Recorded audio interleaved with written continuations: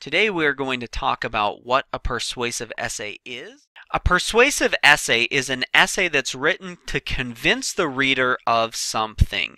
So it's also known as an argumentative essay, and I think the reason for this is that you make a stand and then you argue your point. It's different than an expository essay where you're just presenting information and trying to keep it balanced.